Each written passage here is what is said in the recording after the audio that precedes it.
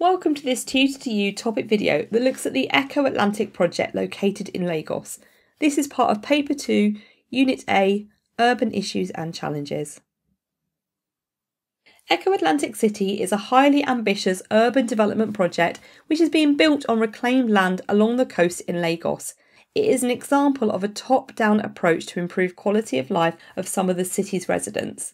An estimated $6 billion will be spent on the project, bringing benefits that trickle down to the poorest in Lagos. It will focus on innovation and technology and aims to be the new financial centre of Nigeria and West Africa, with many people calling it Africa's answer to Dubai. And you can probably see why from the artist's impression, which is on the screen. It is hoped that Eko Atlantic City will trigger a multiplier effect of additional benefits to Lagos. It is estimated that the new city will create between 150,000 to 350,000 jobs. Firstly in the construction phase, and then once the development is up and running within the TNCs that locate there. There will also be jobs created indirectly in supplier services such as food deliveries and cleaning. Those workers will spend their money in Lagos, which will increase the demand for other local services, creating further jobs.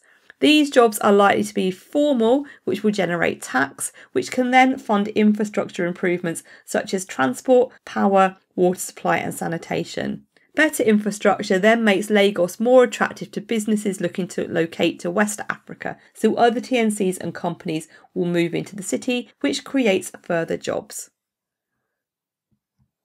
Climate resilience is at the heart of this project. 10 square kilometres of land is being reclaimed from the Atlantic Ocean to build Eko Atlantic City. Developers argue that this will reduce the threat of coastal erosion to the CBD of Lagos, which is home to the Nigerian Stock Exchange, Central Bank and the headquarters of numerous TNCs.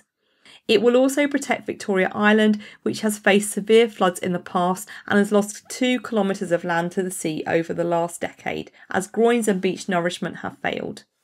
A major part of the project is a 9-metre high and 8.5 kilometre long concrete barrier named the Great Wall of Lagos. This is being built to protect Eko Atlantic City from severe storms in the future. However, there are concerns that this wall is actually increasing the risk for some poor Lagosians in neighbouring areas, as storm surges are now directed further along the coast to an area which is no stranger to storm surges anyway. In 2012, the neighbourhood of Karamo Beach was battered by a huge storm surge which killed 16 people and displaced 1,500.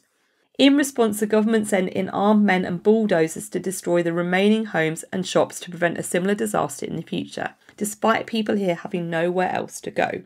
Climate scientists claim that the increasing severity of these surges is due to the sand-filling activity that is taking place on Eko Atlantic. Many have argued that Eko Atlantic will only really benefit the wealthier Lagosians and that what's being made is a city for the elite. 90 million cubic metres of sand has been dredged from the Atlantic Ocean to create a new island 8 kilometres long, which is going to be a mixed-use development of offices, retail and housing for 250,000 people. The plan includes one of the largest shopping malls in Africa and luxury apartments in 150-metre high skyscrapers, such as those in the artist's impression on the screen. Here, a 3-bed apartment will cost between £775,000 to £1,900,000, so it's definitely a development for elite Lagosians and overseas investors.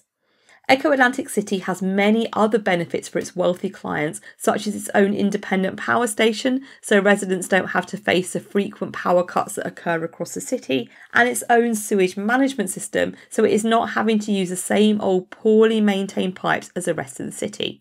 Residents will also have their own international school and international hospital, and excellent transport links including a light railway, water taxis on the canal system and a modern efficient road network, which are all restricted for the general public. There will also be a robust security system in place, which is important in a city with a high rate of crime, so residents here can feel safe living away from the busier parts of Lagos.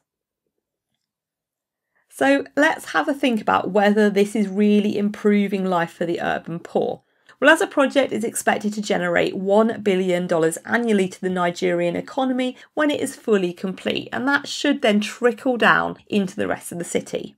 There will be increased revenue for the government to invest in improving housing and infrastructure, which should improve life for the urban poor. However, many argue that the development will mainly benefit corporate investors, developers, politicians and overseas property speculators, and it might actually make the urban poor feel more excluded because of how elite that development actually feels. That concludes this Tutor to You topic video focusing on the Eko Atlantic City project. Thank you for watching.